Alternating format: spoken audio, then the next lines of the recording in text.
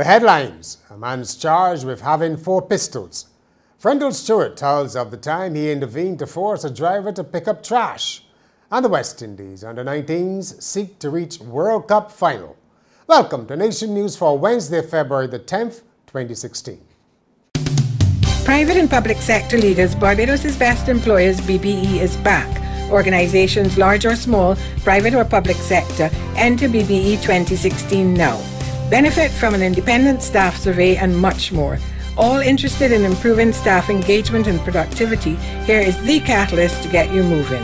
Our theme, maximising productivity, building a better Barbados. To enter, visit our website or call us at Caribbean Catalyst.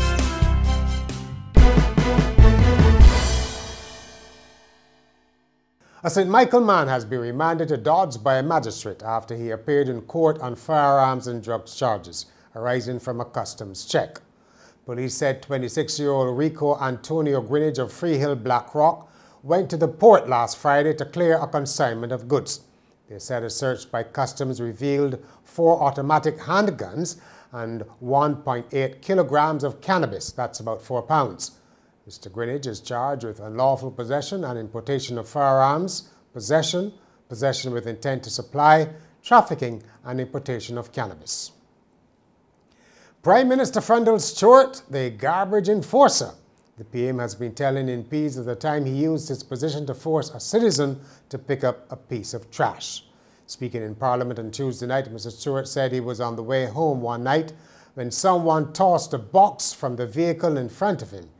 He asked his driver to put on the siren, stopped the person and made them pick up the box. The Prime Minister chided Barbadians for their approach to waste disposal, saying they just wanted to dump their trash on the public.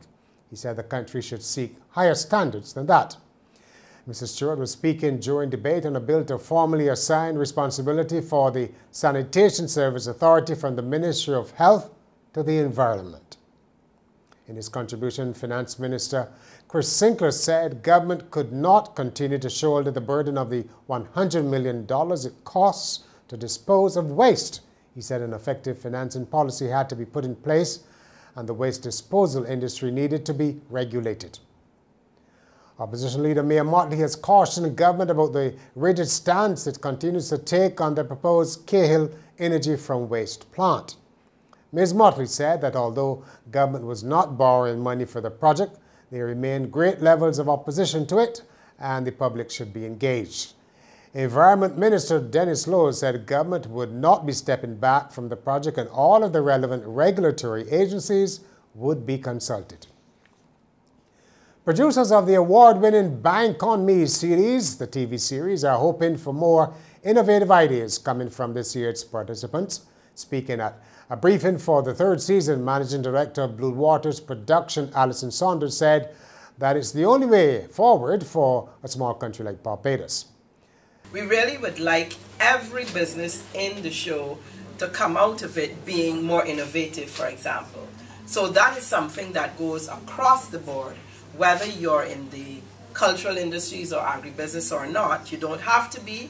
You can come from tourism, you can come from any area really, but we want to see that you are trying to innovate your business, to be innovative, because that is what will take us forward. We will only be able to compete from a small country like Barbados if we are innovative. We can't just be doing the same things in the same way and expect to get different results. Ms. Saunders said this year's series will focus on areas identified by government for national development, including cultural industries and agriculture. Barbados is expecting good numbers for crop over from Trinidad and Tobago, according to Culture Minister Stephen Lashley, who led a delegation to Port of Spain. The National Cultural Foundation and the Tourism Marketing Company teamed up to launch the Crop Over We Go promotion in the 2 island nations' capital, targeting television, radio and entertainment events during and after Carnival. In sport, at the Under-19 Cricket World Cup, the West Indies will meet host Bangladesh in the 2nd semi-final at the Sherry Bangla National Stadium on Thursday. That's actually at 11 o'clock Barbados time, with historic finals berth on offer. in the West Indies, if the West Indies make it to the final for the first time since 2004, also in Bangladesh. It will be a boost of sorts for the struggling game in the Caribbean. If Bangladesh win their first semi-final at any level, it will possibly be their biggest cricketing moment after getting Test status in 2000. Even though the West Indies lost a bilateral series against Bangladesh in the early half of January, the manner in which they have peaked towards the business end of the tournament has been remarkable, their best victory coming in the quarterfinals against Pakistan. And one quick note before we leave the sport, the West Indies, the Trinidad and Tobago, I should say, CPL franchise, which is co-owned by Bollywood superstar Shah Rukh Khan, has been rebranded as Trinbago Knight Riders from the previous name of Trinidad and Tobago Red Steel. So Trinbago makes sense. Trinidad and Tobago is quite a mouthful, don't you think?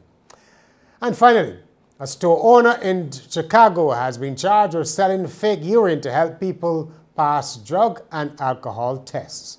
The Cook County Sheriff's Office says Tahir Yusuf allegedly sold a kit called UPass to an undercover officer on Monday at the store.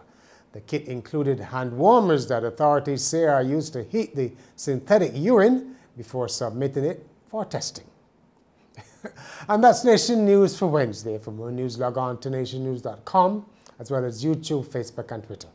And remember to pick up your Daily Nation on Thursday or subscribe to our e-paper.